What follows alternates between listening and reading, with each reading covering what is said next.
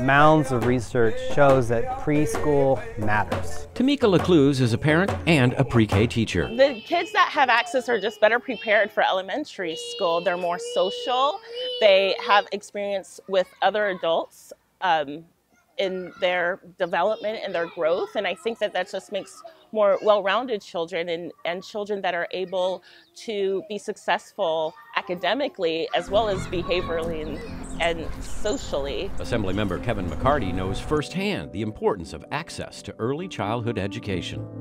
My mom was low income, single mom with 4 kids, and we were able to go to a subsidized preschool program at a church in the neighborhood.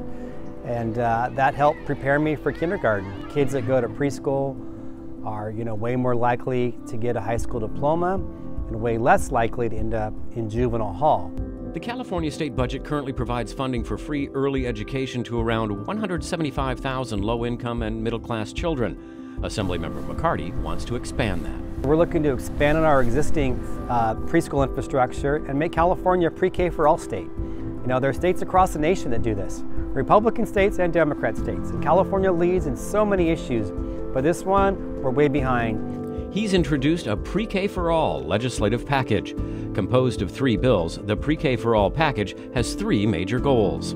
Implement targeted universal preschool, create new preschool facilities, and reform reimbursement rates for early childhood education programs. AB 123 would expand access to preschool for all 4-year-olds living in low-income neighborhoods and all 3-year-olds living in poverty. We have a beautiful preschool right here in this neighborhood and in my district, but unfortunately, there are hundreds of kids who live around here who don't have the money to come to this preschool. And so that is a shame, it's morally wrong, but it's bad for our economic future. We need to have a well-educated workforce, and it all starts with early education.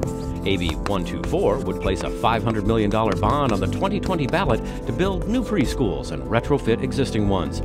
And AB 125 reforms reimbursement rates in a way that's consistent and allows for better compensation for teachers and providers. Yeah! High five. High five. We have to prioritize our kids. When I look at these kids, I see a future that is bright. I don't see a future that's behind bars. I don't see a future that is on the streets or homeless. I see a future that is bright.